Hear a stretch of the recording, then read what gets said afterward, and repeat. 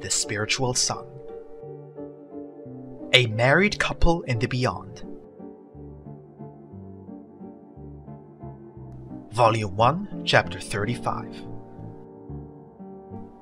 Look, not far from us you will see a human couple, a man and a woman, and they are presently in a situation which we will be able to use very well for our purpose.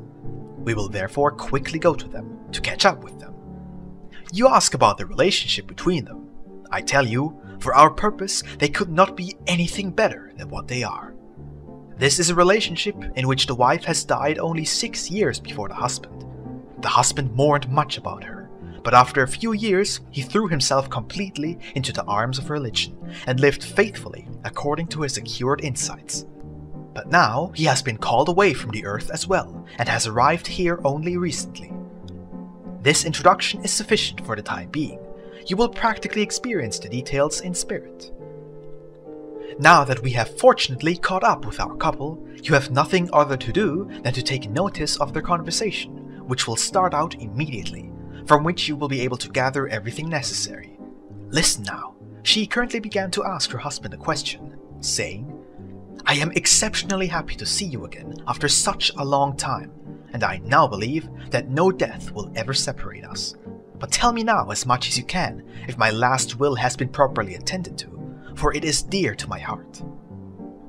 The man says, "My above all beloved wife, for you to see how strictly your last will has been obeyed, I can only tell you that I have done, in my own last will, nothing other than to confirm yours anew.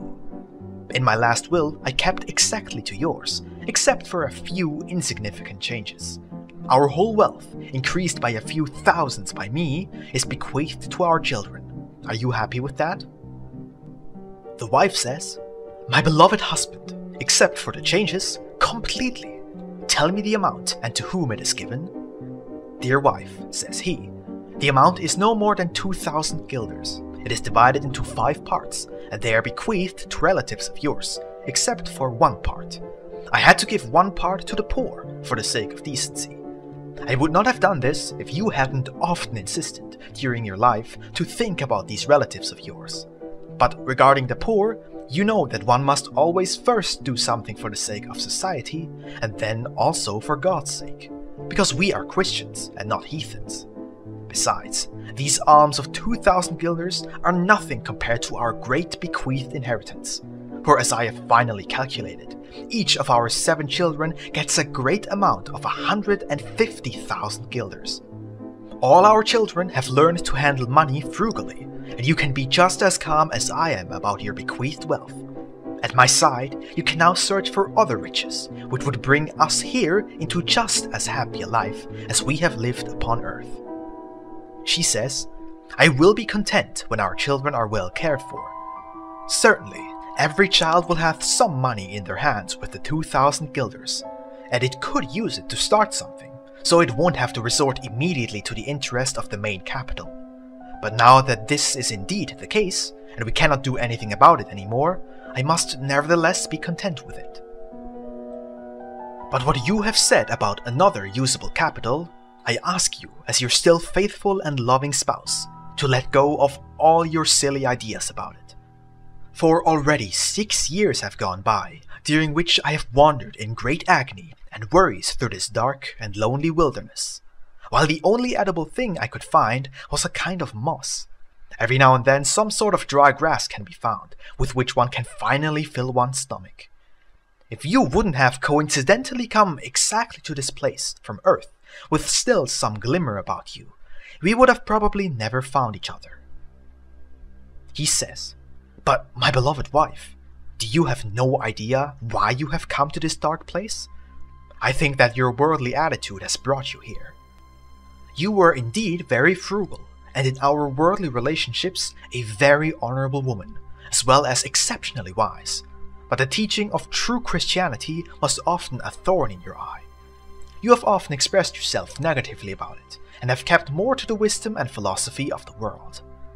I have told you often, dear wife, that if there exists a life in the beyond, I do think that worldly wisdom would not be enough.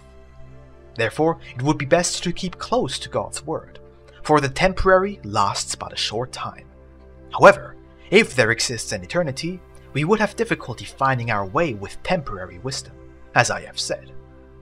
Look, dear wife, these were my literal words, and I have often spoken to you in confidence, and as I can see now, to my greatest and most woeful surprise, this has come true, sadly enough. Therefore, I do think, dear wife, that it is now critical for us to discuss this here, to completely free ourselves of all worldly reminiscing, and to turn to our Master, Jesus Christ, to receive compassion and pity. For if He doesn't help us, we will be lost forever, for I do feel in myself, and know assuredly, that without Christ, there is no other helper in the whole of infinity. If He helps us, we will be helped, but if He doesn't help, then we are eternally, irretrievably lost. Now, I wish I would have bequeathed our wealth to the beggars, and, in turn, made our children into beggars. This would have brought us more blessings here than all our worldly care for the material well-being of our children. Therefore, my beloved wife, as said, there is nothing else for us to do, because we cannot change our worldly foolishness anymore, except for us to completely and seriously turn our gaze to Christ, and expel all our thoughts and wishes, so He may forgive us our foolishness. The wife says, I always thought that your religious and fanatic foolishness would bring you along to this world. What have you and I ever done wrong upon earth? Were we not always just to everyone? Have we ever stayed in debt to anyone, or have we not always paid our housemaid the agreed upon salary? If some or the other God would exist, or, according to your opinion, some or the other Christ, then it would indeed be the greatest injustice that He would reward people like us with what we see here before us. What God would take any offense when one can have no faith in an old legend that is riddled with nonsense and silly things? I do believe, and even a blind person can see this, that if such a God would care at all for mankind, provided that a God even exists, man couldn't even dream of something so unreasonable, that this God Himself, equipped with all His power, would have drawn close, and then only to the people of one district, even though the whole earth was already populated. Tell me, therefore, can God unequivocally expect for people and entire nations that did not live in that same region, and especially not at the same time as Him, to unconditionally accept that He was the one who started the teaching? Can God, if He exists and is just, blame them if they cannot do this? Can't the people revolt against God, if He were to exist, and say, how can you harvest if you did not sow? If you want to judge us, you are an unjust God. But if you want to judge righteously, then judge those who saw you and to whom you have preached.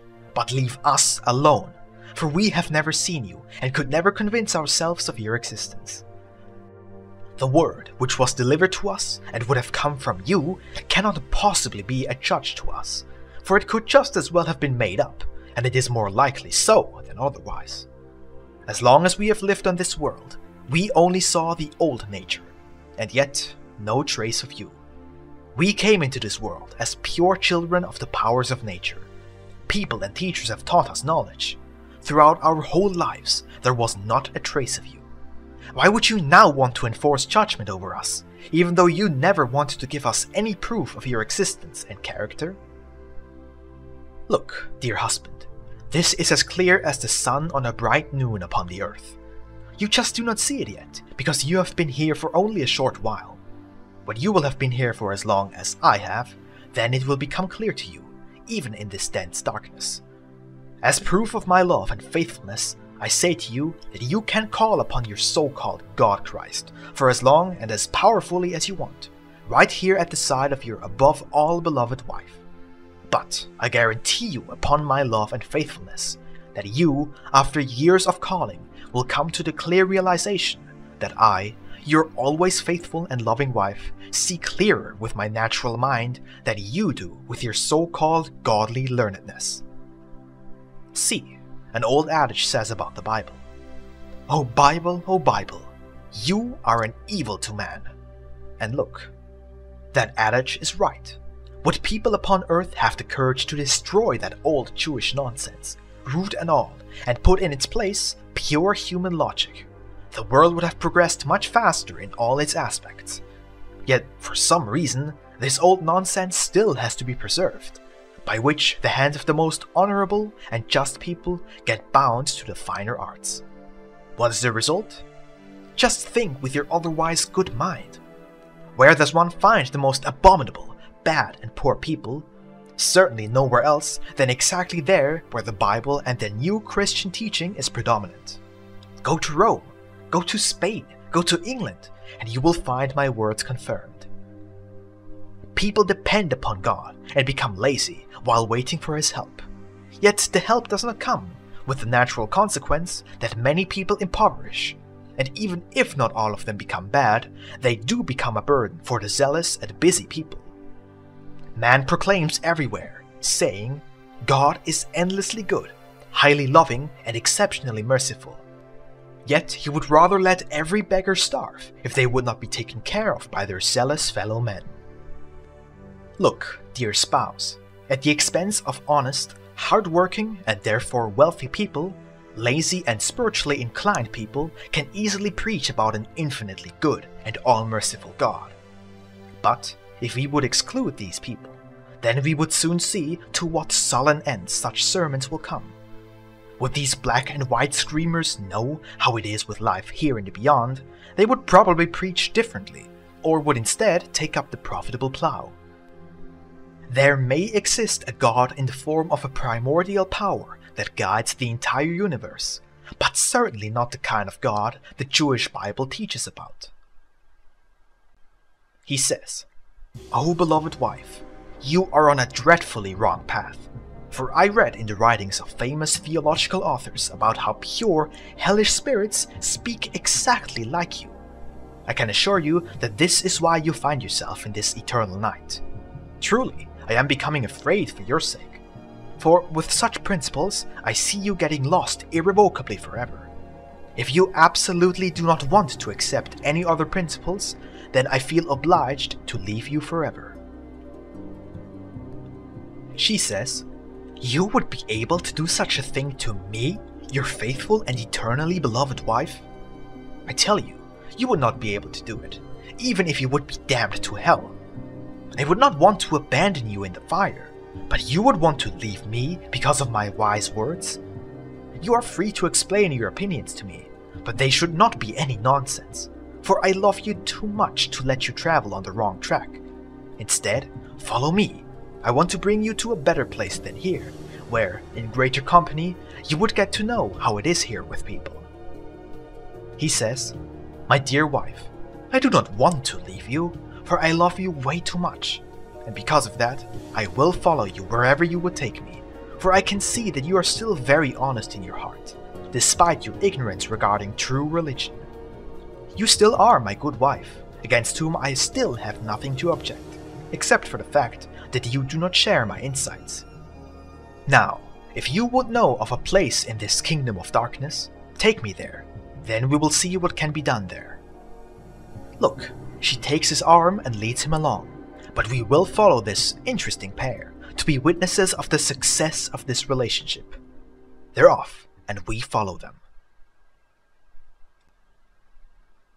Chapter 36. The Couple and the Lying Spirit. You should not be surprised if your eyes are going to be challenged somewhat this time, for we are moving north, to where it becomes increasingly darker. However, we will nonetheless have sufficient light for ourselves, so that nothing will escape us. Do you not yet hear something in the distance? You say, we indeed hear something, but it is much different from a human voice. It rather sounds like the rattling of wagons in the distance. It also sounds like the thunderous noise of a great distant waterfall. You ask what this means. Let us follow our couple, then we'll soon get to the bottom of it. Can you not yet discern something vaguely reddish? A glimmer, like from a softly glowing iron? Look in that direction, for there an important scene is awaiting us. Listen, it is coming closer, and the peculiar, noisy rattling is changing more into natural and raw human voices. But now we shall stand still, for the multitude is moving right up here, and as you see, our greatly loving vanguard has come to a standstill as well. Look how fearful he is because of what is coming, and retreats in his great anxiety and fear. She grabs him by the arm though, and pleads to him with all that is dear to her to only listen and stay with her this one time. For this is exactly the fortune she has predicted, which he needs to get acquainted with to convince himself whether she is right or wrong. He asks her what even is approaching them that seems so horrible. She says to him, what it is? What it is? Many deep-thinking people they are, whom you will soon clearly see with your own eyes and clearly hear with your own ears. And now look, he is content with this and awaits the approaching deep-thinking group. See, the great company is almost here. Our couple approaches them out of decency. We should do the same as well, even if it is not out of decency, but for another purpose. Look, they now meet and greet each other with the greatest possible courtesy, so we will go closer too, so we don't miss anything. As you can see, from the middle of the group, a gaunt and emaciated manly figure closes in on our couple. The wife receives him with exceptional tenderness and benevolence. The husband bows deeply before this manly figure as well. The manly figure says, "Highly esteemed lady, it pleases me greatly that the special fortune of calling you one of us has befallen me once more. For with your mind and your exceptionally amiable demeanor, you are greatly honoring our company, and indeed give us the most beautiful adornment. Well, my dear lady, if you have anything on your ever so tender mind, it would be the greatest bliss if you would entrust such a sweet concern of your heart to me." She says, "My highly appreciated and above all honored friend. You see, this man here at my side is my tenderly beloved earthly spouse. He has acted exceptionally just, good, and profitable in every way upon earth, that I can say in all earnest that our marriage was truly an ecstatic one. After all, what more can a woman ask for in her marriage than to have a husband that fulfills all the desires of the female heart? In this regard, I would, with the exception of a few trifling things, have no objections. But now comes an important issue, something we could never reach a compromise over, and because of which there was often discord between the two of us. I will explain to you the reason for this discord, as well as a woman can, and you, my above all honored friend, would certainly be so kind as to whisper a few words to my husband, which would surely completely heal him." The figure says, "Oh please, please, my highly esteemed lady, you are much too kind. I give you the assurance that it would be a great honor and bliss to me if I could tell myself that yours truly had been able to serve such a fair lady. Therefore, I ask you to entrust the issue that has been on your mind to me." She says, "Oh my greatly appreciated friend, you are much too good and modest. This is exactly what inspires so much trust in me that I will withhold nothing from you. And so, be so kind and listen to me. See, regarding this fatal issue, I can candidly say that my otherwise good and lovable husband is a Bible fanatic, and as such a Christ fanatic as well. The reason, however, why he had thrown himself into the arms of this laughable sect is because he grew up poor. As such, this old beggar's philosophy was ingrained into him since the crib, as it is usually the case with the poor class.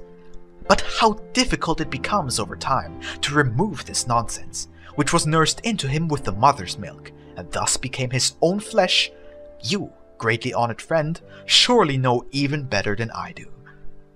With this beggar's philosophy, my otherwise greatly appreciated husband has also ended up here in this kingdom, where the primordial powers of nature rule, as you have kindly explained to us multiple times already. But it just doesn't get through to him. He is still attached to his Christ, and even wants to pry himself off of me in order to search for this surely nowhere to be found Christ. Now, my learned and highly honored friend, I have briefly presented my problem to you, and for that reason I ask you, in this regard, to kindly take care of my poor husband." The figure says, "Oh, if it is nothing else, we will easily and quickly take care of it in this realm of the utterly naked truth." Now the figure turns to the husband, offers him a hand and says, "But dear friend, are you serious about what your lovely spouse has just bemoaned to me about?" The husband says, "My highly esteemed friend, I must honestly admit that I truly do not believe that we will ever find a consensus regarding this subject, no matter how dear my spouse is to me, for no matter how things will go, I am firmly resolute to cling to my faith in Christ forever. I am also absolutely convinced that this name has often given me much consolation and is still my infallible and lucky guiding star. If I have ever set foot on a wrong track, it was solely because I did not hold on to Christ with steadfastness. However, once I had turned again towards Christ, I wasn't rarely helped through an almighty stroke of magic." You, as a thinking and wise man, can therefore see for yourself that it would be quite unreasonable of me to distance myself from such a benefactor, especially now that I need him the most, as it seems to me. Therefore, esteemed friend, do not exert any effort for my sake, for I assure you that you will achieve nothing with me. I've been a foolish slave of the charm of my wife for long enough. After her passing, I have learned in Christ, my master, to go on without her, and I hope that she will not influence me here anymore, especially because the marriage with my former wife has ceased to be due to the death of her body. Should she want to follow me, she will nonetheless always stay valuable and beloved to me, but I will never give up Christ for her sake, even if she were to drag me down into any kind of hell with all her might. If she is content with me being around her, unhindered and together with my Christ, then I do not want to sever the old ties of love I have with her. But if she won't accept it, then I have just spoken my last words in her presence." The figure says to the man, "Dear friend, I have listened patiently to you from beginning to end, and I can, in all earnest, say nothing else about your words than that I deplore them sorely. For you to know with whom you are dealing," here the figure is taking refuge in a lie, "I tell you that I am the great teacher Melanchthon, about whom you certainly must have heard something on earth." The husband says, "Oh yes, but what do you want to say with that?" The figure says, "Esteemed friend, nothing else but the fact that I would know better what Christ is than you would, for I have worked until the very last hour of my existence with exceptional zeal in the so-called Christian vineyard, and I would certainly have even died, if necessary, for the sake of Christ. I have not only rid the Roman teaching, but also the pure teaching of Luther of all vestigial burdens. I had lived literally according to the word of this teaching, and what was the result? This, my esteemed friend, I do not need to explain to you with many words, for one glance of you at my entire being will show you the result of my faithful and quintessential Christianity. I do not need to tell you more. Let it therefore be according to the old experientia docet, no substitute for experience, and I am convinced that we, if everything goes well, will meet once again after 100 years, exactly the way we are facing each other right now. You, my friend, are still an utter novice here and do not know how one lives in the kingdom of the central primordial powers. When you will have been chased around and starved by this eternal night for a few decades, then certainly more solid and practical insights would find more room in your head, now deprived of all worldly foolishness." The man says to the figure, "Most esteemed friend, if you are in possession of so much well-founded knowledge on this field, let me hear it. I am not averted to listening to you, but I will nevertheless stay true to my conviction, if your stance on this subject won't convert me." The figure says, "Good, my friend. First, I want to draw your attention to the fruit that Christianity has actually bore on earth. The Romans were a great people as long as they remained in their godly teaching of reason and sanity. All their work was great and full of wise meaning. Their principles of justice are still the basis of all state and national traditional laws. But when Christianity sneaked in, death sneaked in together with it into the great Roman nation. And now, in place of the once greatest and most heroic nation, lazy and indolent priests, a lot of miserable rabble, and a great number of thieves as well as robbers lurk along the roads with rosaries in hand, where no pedestrian has assurance to his life anymore. See, this is the fruit of the garden of Christianity.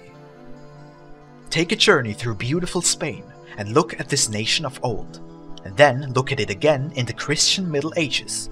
It would not escape your gaze how, through pure Christian blessing, thousands upon thousands have bled, and yet more thousands upon thousands have burnt to ashes upon flaming stakes, taking their last breath in doubt. Look at the touching implementation of Christianity under Karl the Great, how he let thousands and again thousands jump over the cutting edge of the sword because of this blessing. Journey from there to America, look up their history, and you will see countless examples of the most pitiable and sorrowful fruits of the Christian blessings that took place there. Go from there to my time and look at the blessed atrocities of the 30-year religious war. You can go through the ancient histories of all nations and peoples, and I will be obliged to carry you in my arms forever if you are able to point out similarly gruesome scenes to me. I do not want to focus your attention on the multifarious blessings of Christianity of other times. Instead, I would like to let you see the conditions of other current peoples that do not yet know of Christianity, like the almost eternally peaceful Chinese and other significant nations in Asia, as well as those of not yet discovered islands. You would need to be blind 3 times over if you can't, at first glance, see the difference between Christianity and the true wisdom of the older, more experienced nations. But I tell you that all these unfortunate and harmful deficiencies of Christianity, or more so, of the new Judaism, could be glossed over if one would say. These historical facts are indeed all true, but Christ did not teach them, and so he cannot possibly be blamed for all the horror that the spreading of his teaching has brought with it, for his teaching was, in fact, pure and especially humane. Dear friend, this is certainly quite plausible, and is indeed the reason why I was a zealous defender of Christianity during my whole life upon earth. But only here did I learn of the true poison for the nations in this teaching, and it is the obvious advertency to laziness and indolence. Man, having an inborn inclination towards laziness, finds the best defense for this inclination in this teaching, for it is clearly taught to him to do nothing other than to search for a certain spiritual kingdom, where the roasted birds would fly into his open mouth. You see, various sages were convinced after quite a short while that nothing would come of these roasted birds. They therefore reached out to other means, namely the trusty old sword, left the Christianized people in their blindness, and then served them roasted birds with sword in hand. My friend, consider this outcome as you like. You will impossibly reach another conclusion, despite all the higher spiritual experiences one gains here regarding Christianity in a purified condition after the passing of many centuries, like in my case. My esteemed friend, I am done now, and you can do what you want. By the way, be assured of my high esteem and my friendship. It would be my pleasure to meet you again after a few centuries. Look, he takes his leave and moves on with the whole company, and our couple is left behind, alone. The effect of this superb speech and the exceptionally humane instruction we will experience next time. Thus, enough for today. Chapter 37.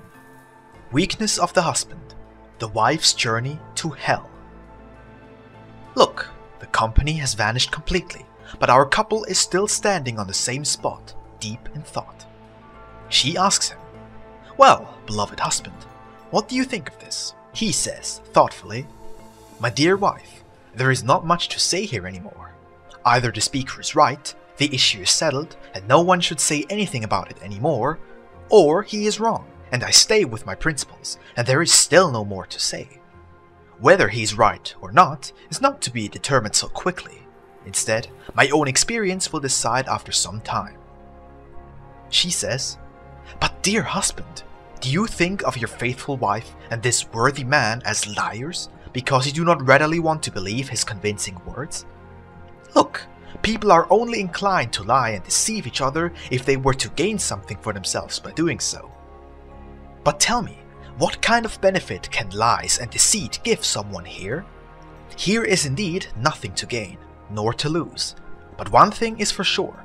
A company always has it worse regarding the satisfaction of its stomach than someone wandering through this endless region alone. A single person can quickly find enough edible moss or grass to fill his stomach in case of emergency. But if there are more, it won't be easy for them with just one patch of moss than it would be for a single person. You ask me what I want to say with this? My most beloved husband, nothing other than that neither I nor this insightful man want to convince you to let go of your Bible faith for our own benefit. For if we should go about our separate ways, we would both profit, for each would be able to navigate more easily on his own on this meager surface than two would do together. If we would have wanted to lie to you or deceive you, then we would have left you to your principles, and you would have gone away as a consumer due to your principles. We certainly do not want to lie to you, nor deceive you, but we have shown you the pure truth, of which no mortal upon earth could have even dreamt, even less such a staunch Bible and Christ fanatic like you. What do you still want to think about? Come to your senses and follow me, your eternally loving wife. If you didn't listen to me on earth, then at least listen to me here in the kingdom of the naked truth, where I am 6 years worth of experience ahead of you. Look, everything on earth is ridden with deceit, because everybody benefits from it, or at least thinks to gain something. But here, all winning came to an end. All lies and deceit fall away automatically. Believe me, nothing but my love binds me to you. This is the only gain I have from you. But if you still want to cling to your old and insignificant principles in folly, this will nullify my one benefit I had from you. We can therefore only be happy if our insights and feelings would mutually completely concur. If we cannot create this harmony, I must honestly acknowledge that I would be happier without you than with you at your empty side.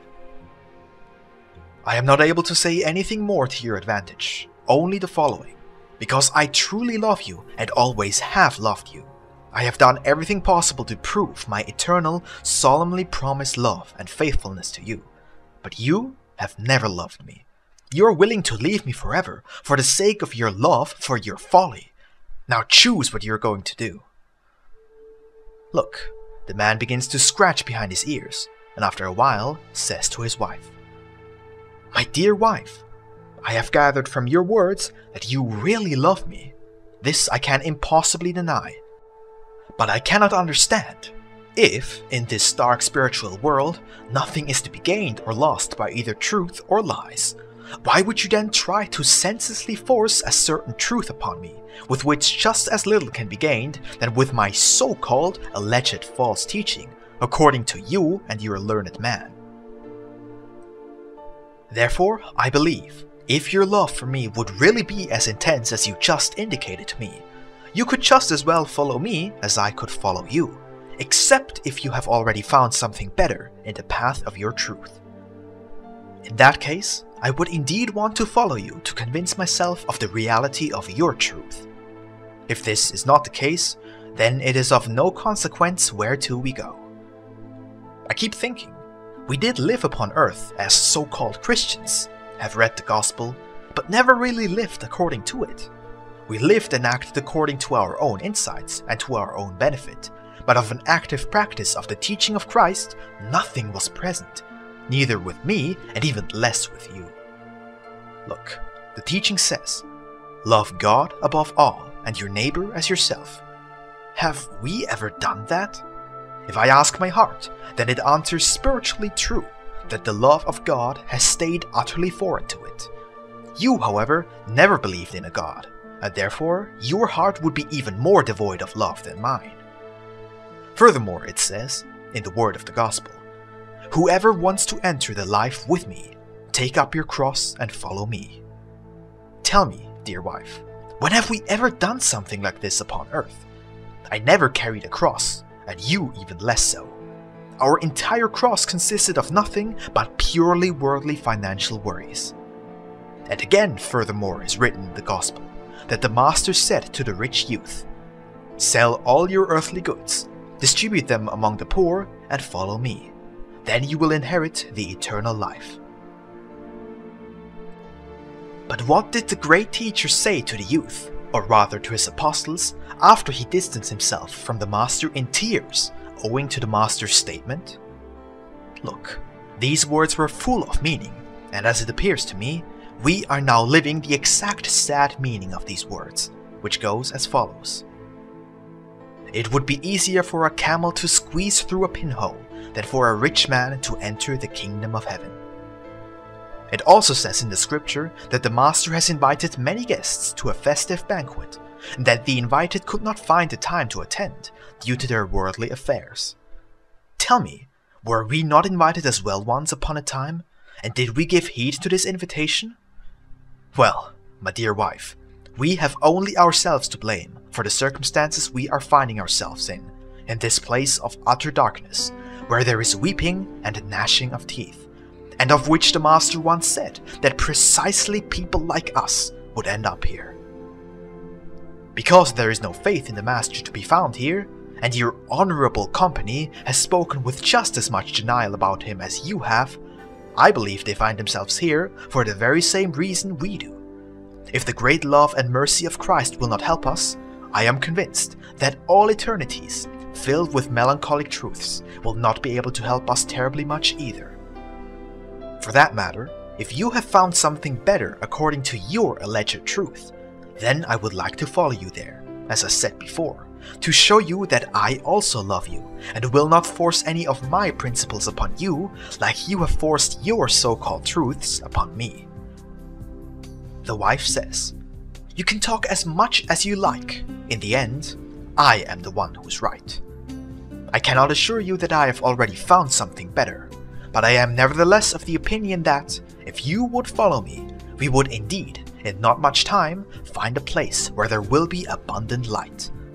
For look, here to our right, I have once walked straight along for quite some time, according to the feeling of my inner truth, and I eventually reached a broad river. On the other side of the river, I noticed a mighty mountain range, and behind the mountains arose a light, like that of an early morning. If it is possible to cross the river, I'm convinced one would find a lighter environment than this one." The husband says, "Well, I will follow you. Lead me to it." And we will now follow them, for you need to see the unraveling of it all. Chapter 38. In the First Level of Hell. You say, "Dear friend, we follow the couple as they go forth before us for quite a while already, still just as blind and silent as the night itself. Look, there is still nothing to be seen of the morning red behind the mountains of which the wife spoke. Where is it then? Would the wife really have lied to her husband? I tell you, have a bit more patience.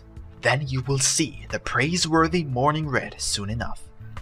Take notice of our pair, how the wife is becoming ever more joyful, but the husband, in contrast, becomes more sorrowful and somber.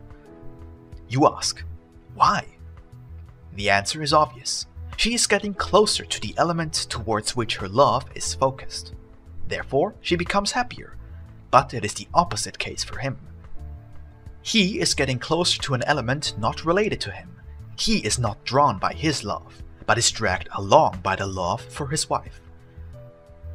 It goes with him almost like the lover in the old tale about the love for the beautiful siren. As long as the lover would observe the enchanting siren, he was elated. To be embraced by such a beloved seemed to him like the pinnacle of all happiness. When he did approach his beloved, and when she embraced him with her soft arms, dragging him down into her element, the initial fantastic enchantment vanished, and a great fright and fear of death enveloped him. Look, this is exactly the case here. The husband notices that it is gradually getting darker. Such an increasingly impenetrable night is not his element, but the wife feels more and more satisfied the darker it becomes, because the utter darkness is the element of her love, and therefore also of her life. But now you can also hear a muffled noise, almost like that of a great, distant waterfall. You ask what it means? I tell you, nothing other than that we have come rather close to the bordering river, which we already came to know through our visit to the northern region. Let us go there, courageously. Then we will reach the riverside quickly. You ask again about the previously mentioned morning red behind the mountains, which is still not in sight.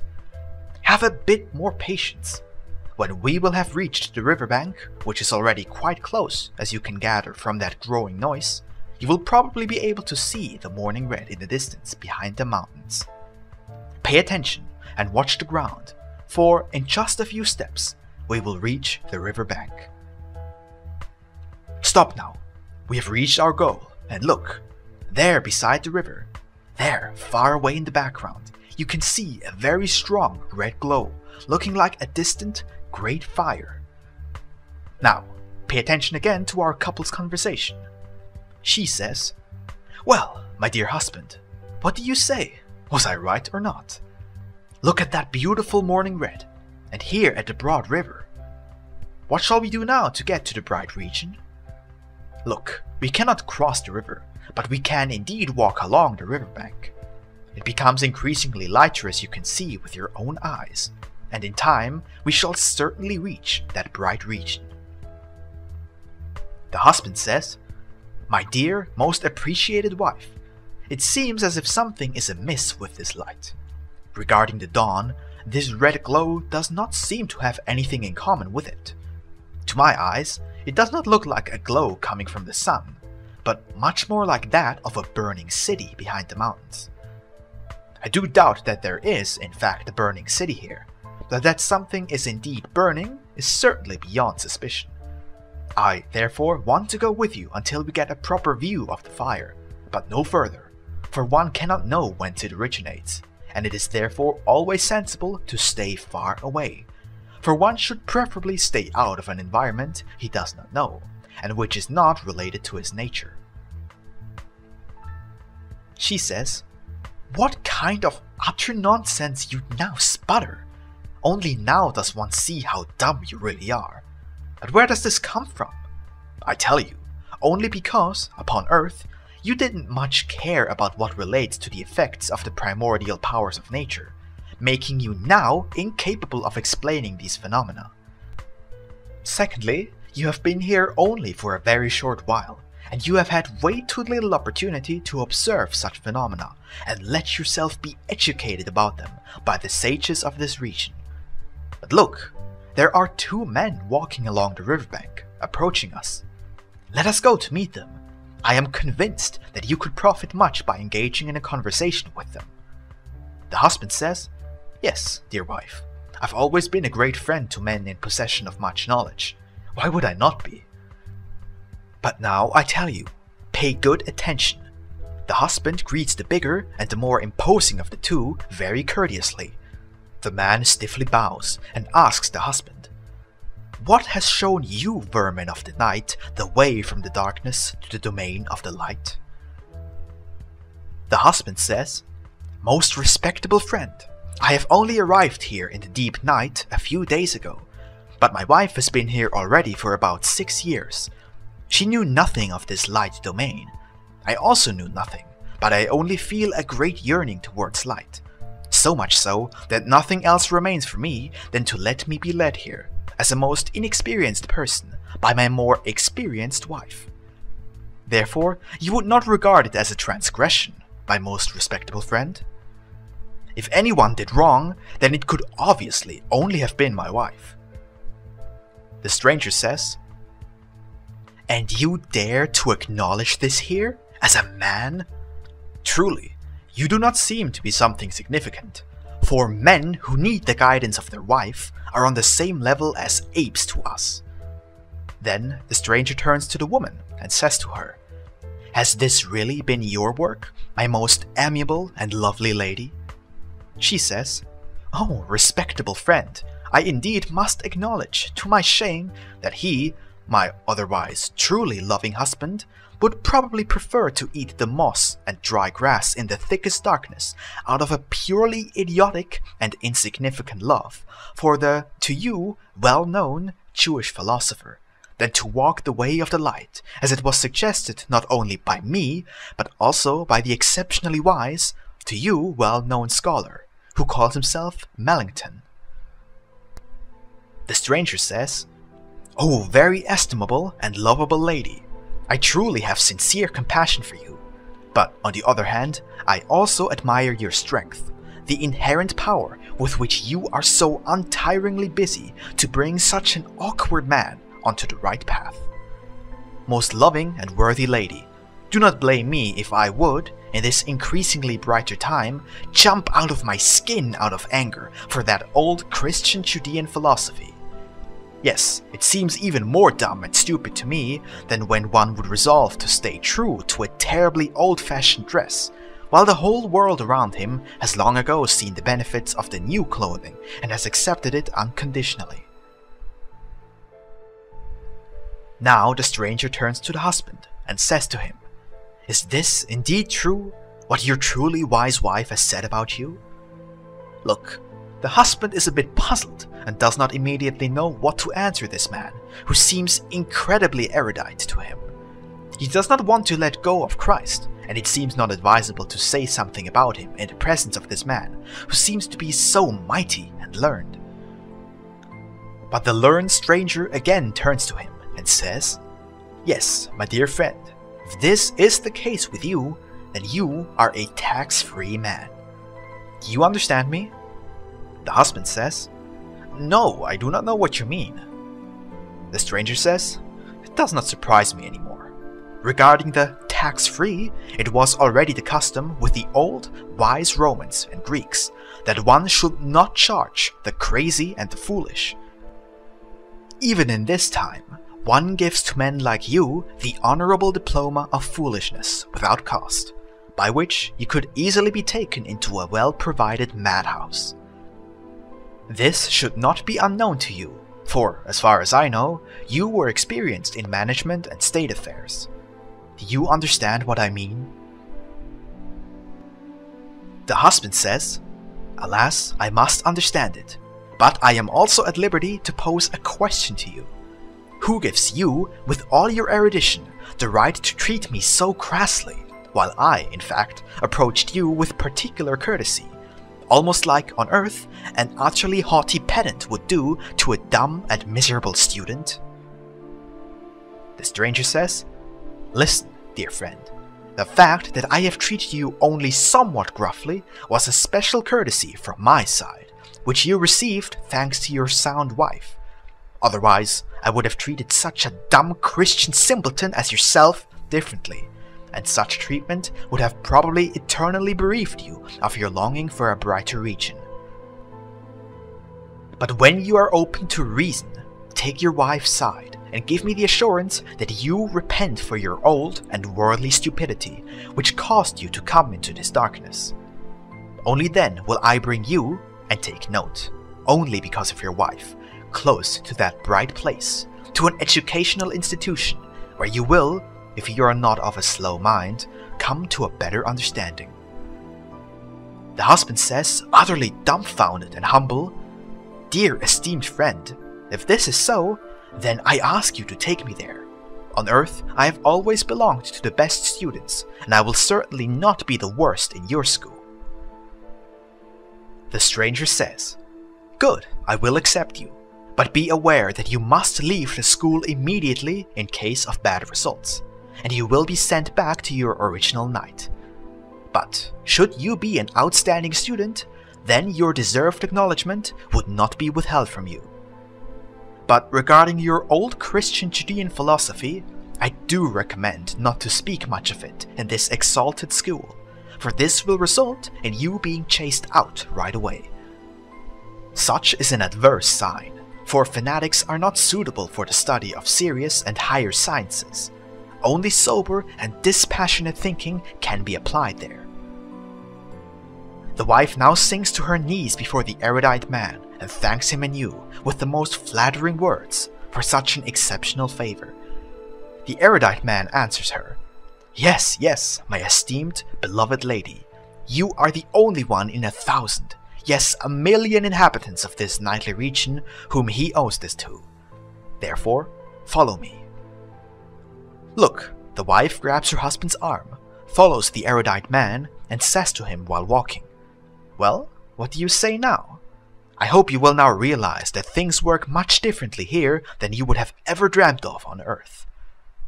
The husband says, "Dear wife, this is indeed obvious and clear, but if these relations are actually good and useful, only the future will tell. Between ourselves, this whole situation still seems rather suspicious to me, but only time will tell what will become of this." In a text of the Honorable Apostle Paul, it says, "Examine all and keep the good things." This I will do here as well, but deep in my heart I do think that there is not much good, or no good at all, to be expected from this strange trial. This increasingly intense light, which seems to me as if one is approaching a burning city, is not really suited to illuminate the good, but as said, it is all subject to examination. Look there, further down along the river, how in the distant background it almost seems like to glow, and how the waves almost dissipate into an incandescent haze. It seems as if we are approaching a sea of fire that consumes this river. The wife says, "Yes, my dear husband, here it is all about getting to know the powers at hand in their foundation, and it certainly looks much more magnificent than with a pathetic student who studies a Roman author in the dim sheen of a night lamp upon earth. Look, a boat is moored here at the riverbank. The leader says, 'If you want to follow me to your greatest fortune, step into the boat, with which we shall sail downstream to the exalted realm of the light.' The wife steps into the boat very quickly, but the husband hesitantly scratches himself behind the ears and does not know what he should do. But to not stay behind, and again for the sake of decency, he steps into the boat.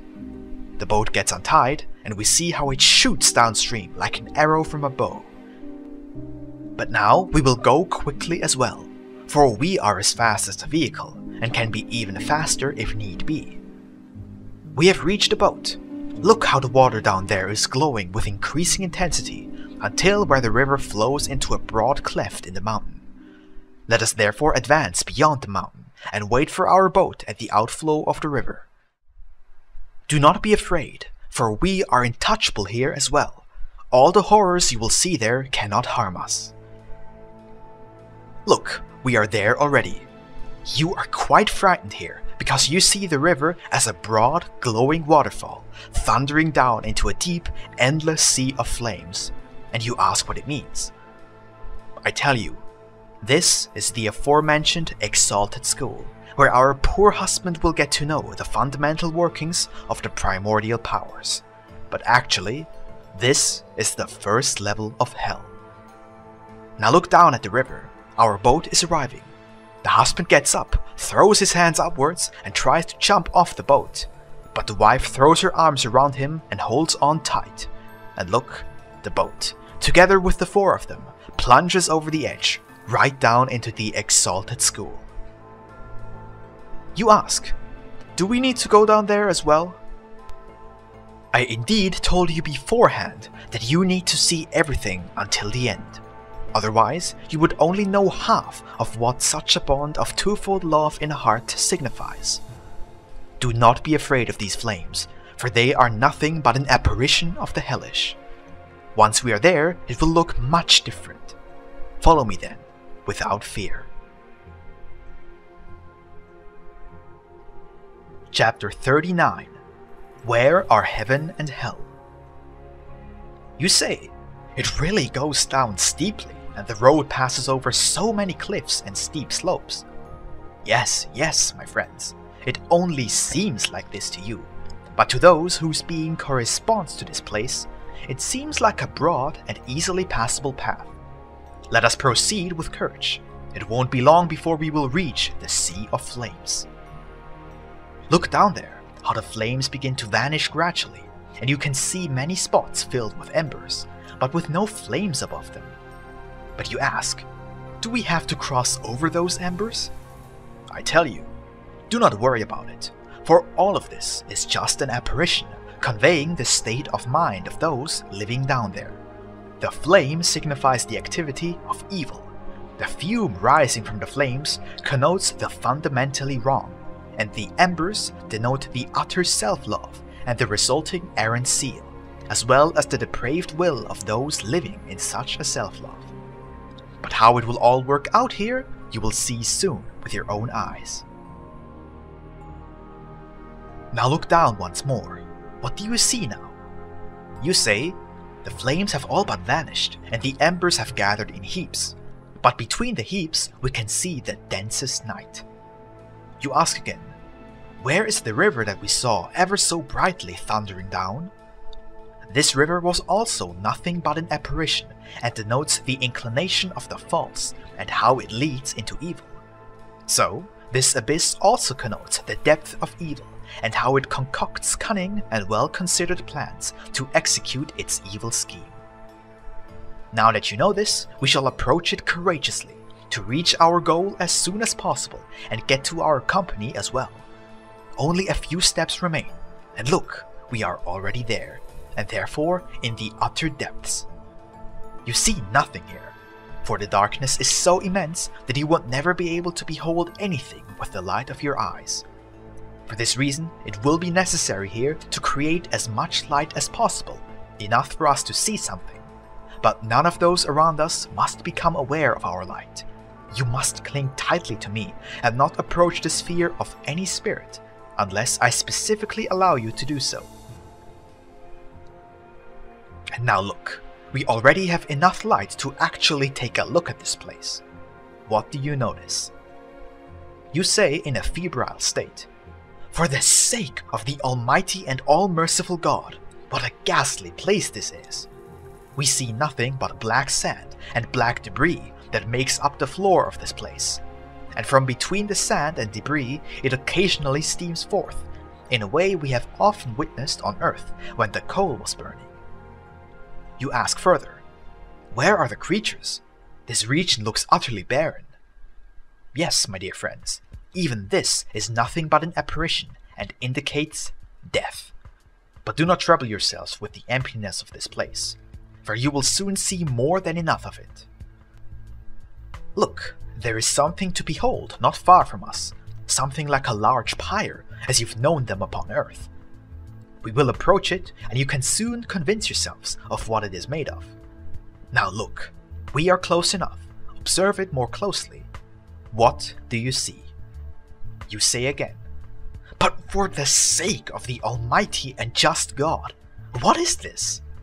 These are a bunch of people stacked on top of each other, and on top of that, they are chained to the floor with incredibly strong shackles. So much so that no one will be able to move even an inch. If that is indeed the case here, then it doesn't look all too good for the expected, eternally persistent freedom of the spirit. Yes, my dear friends. Right now, it does indeed look like that when we observe it with our heavenly light. But for that reason, it is also just an apparition that corresponds to the truth of the situation. Basically, this apparition denotes how a company is held captive by its own fundamentally wrong basis and the resulting evil. But let us move along and leave this pyre. Look up, ahead is an even bigger heap. You say, "Dear friend, this is the same thing as before. The only difference is that the heap is now in a cone shape, and a lot of chains have been thrown onto it, with which these creatures seem to have been pressed together, so much so that their bodies have been flattened. But we cannot make out any faces, and how they look like, because all these beings are oriented towards the ground." You ask, "Dear friend, does our group from earlier now also reside within this heap?" No, my dear friends, we will get to them too. And now that we have seen everything here, we will again move forward. Look, far away from us we can see a literal mountain. Now that we are once more close enough, you may observe it a bit. What do you see? You say again, "For the sake of the almighty and just God, what is that?" Once again, there are a lot of human creatures stacked on top of each other, below chains and bars, and between them are a multitude of snakes staring out in every direction with their hideous eyes, hissing an awful lot. What does this mean? It symbolizes a company that has more and more converted from its faults into evil. But let us move along from here. Look, not far from us is an entire mountain range that would be difficult to behold in its entirety with just one glance. But that will not be necessary, for one spot more or less speaks for all of it. Here is a foothill of this mountain range. Look at it more closely and tell me what you see. We see nothing but gagged monstrosities of all kinds. Only here and there does a crushed ribcage of a human corpse poke out. What does all this mean? Such a thing denotes the purest self-love and is the apparition of worldly might, greatness and wealth, when such attributes are used for selfish and evil purposes upon earth. But you ask again, but dear friend, knowing full well that we currently reside within your sphere and basically upon the spiritual sun, where we imagine to be nothing but heavenly things, how come now that we encounter all of hell itself as well? Yes, my dear friends, weren't you told by the Lord himself, after crossing over into the spiritual sun, that the spiritual is a most internal and all-permeating and an all-encompassing thing? So, if that is the nature of the spiritual, as such it penetrates all the planets and the entire sphere, as far as the light of the natural sun itself reaches, and purely spiritually speaking, eternally farther. Therefore, you currently don't reside in the sphere of the spiritual sun, but actually in the peculiar sphere of your own planet. And however all the planets receive the light and warmth of the actual sun, and how its effect penetrates them, it is the same case for the spiritual sun, since we see through the spiritual of its planets from atop the wings of its spiritual rays. Now that we know this, it will hopefully be clear to you that one can vividly see the spiritual being of hell regarding your planet upon this spiritual path. You must not picture heaven and hell being spatially distant from one another, only distant in condition. Spatially speaking, heaven and hell can be found right next to each other, for a heavenly good person can walk right next to a hellishly bad one, and even sit next to him on the same bench. One has a perfect heaven within himself, and the other a perfect hell.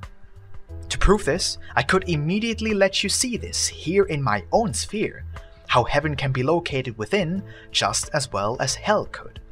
For you see, all of this only within my sphere anyway, and you only have to take a single step out of my sphere to find yourselves at the exact same spot where you originally entered my sphere. Since you now know this, we can move on from this mountain again and observe everything from another light. Now pay attention, the light has changed. How do you perceive this mountain now? You are astonished that instead of seeing the mountain, you see freely moving groups, as well as various dwellings, some of them similar to filthy pubs or old and black knightly castles. And look, everything is engulfed in a reddish twilight. But look, not far from us stands an old knightly castle, seemingly built against the rocky mountain, and there we will go. Look, we are already there.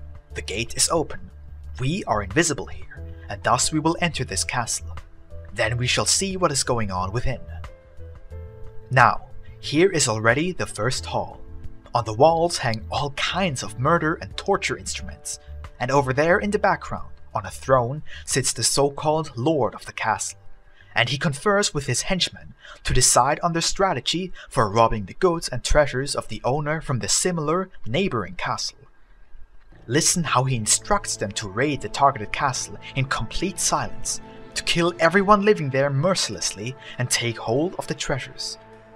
Those who should stubbornly resist would be taken captive, and as was often the case before already, they would be subjected to the most painful of tortures. Well, the decision has been made and the meeting concluded.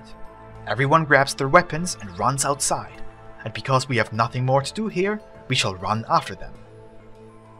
Look, there, not far from here, is the previously discussed castle. It is being surrounded. And now look, the terrible slaughter begins. These evil beings are fighting fervently against each other, resulting in the inhabitants of the second castle being cut to pieces. Keep on watching. The henchmen of the previous lord are bringing forth our established quartet, having been gagged. Let us join them and listen to the dialogue. Hear this. The husband says to the wife, "Oh, you miserable snake! Now I see through you. My bitter suspicion has always whispered to me what a wretched spiritual child you are. This is the exalted school and your pathetic light, which you have cunningly feigned to me and lied to me about as some kind of highly experienced spiritual being. This villainous professor of this exalted school is now chained and gagged together with us in this abhorring captivity, from which we can be sure to expect the most horrible fate." The wife says, "How can you think of me like that? Who can do anything about unforeseen bad luck? I only meant well for you." The husband says, "Be silent, you miserable snake.